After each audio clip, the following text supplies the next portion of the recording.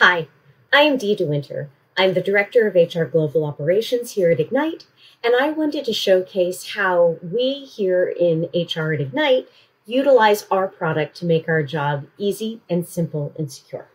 If you can see my screen, this is a demo environment, so everything here is completely fine for sharing, but I'm going to navigate down to my Human Resources tab.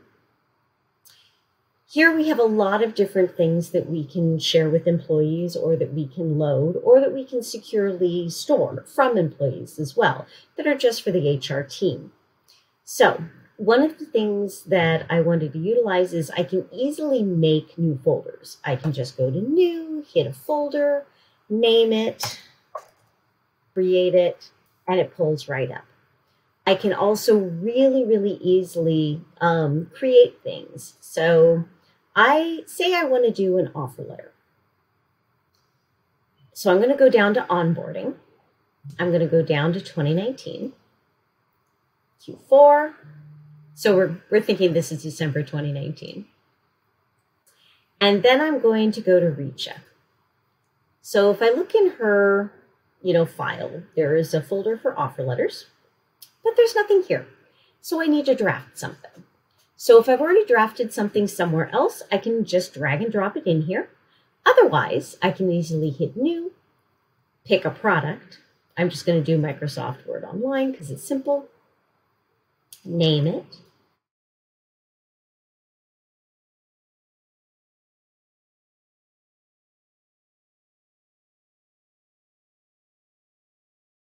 And as it pulls up, I can say,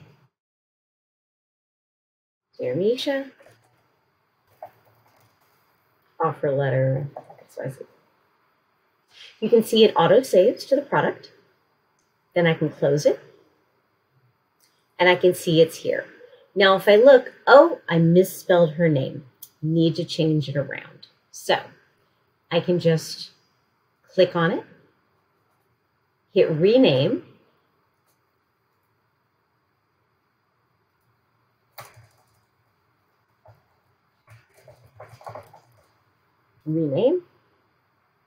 and it's there. I can also change it inside by hitting co-edit.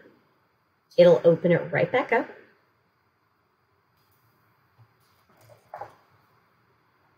And then, of course, I have all of the information I need.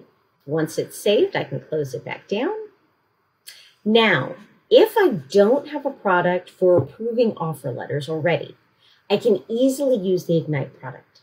I just have to click on the box next to what I want to do, go to workflows, start a new workflow. I can name it,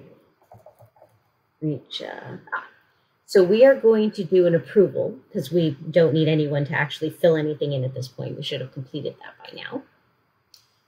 We can say, please approve. Don't need to add a description. I can assign it to somebody, and then I can give them a due date. I can actually do this for several different people. So I can assign this to 3 or 4 different people if we need to go up the chain. So say it needs to go to the executive budget holder, and then it needs to go to one of the C-levels above them. We can just send it right up through, have all of them approve, and have it all come back. The nice thing is once it's complete, I'll be able to see any comments they made. I'll be able to see where it is in the workflow as it goes through the pieces. I can also see the details of what's happening and where it is and what's going on. Also, when it's completed and everything has been approved through, it will auto-save a draft in the workflow itself of what was approved. So if I ever go back into the file, happen to click on it, edit it, maybe add in a date because it wasn't there before. But of course, this isn't a version that was approved. So I'm just going to make a change.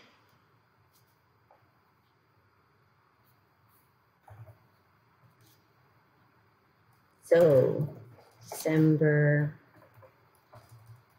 10th, 2019.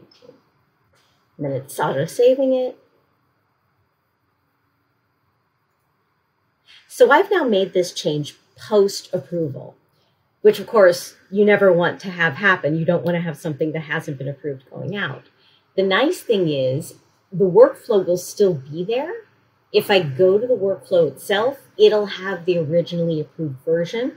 So I know this is not the actual one I can send out. I can only send out the other one. And then, of course, if I did make a change that does need to go through the approval, I can start the workflow process all over again. So that makes my life much easier, and it's extremely secure. Once I'm finished and I know I have the finalized draft, what I can do then is I can click here and I can actually send it via DocuSign. I can send it through Share. If we had DocuSign plugged in, it would be an option here, and then I can just simply send it through and send it to the person that needs to co-sign it and the candidate itself. Now, the nice thing is once it's completed, since I sent it from this folder, it'll auto-file right back in with all the signatures done. So no extra work on my part. So that is how Egnyte product makes HR much easier to utilize for processes. And of course, for security, if I'm trying to figure out who else I need to share this with, I can just go into Share, Manage Folder Permissions, and I can see who's currently able to see it. I can also see what they can do.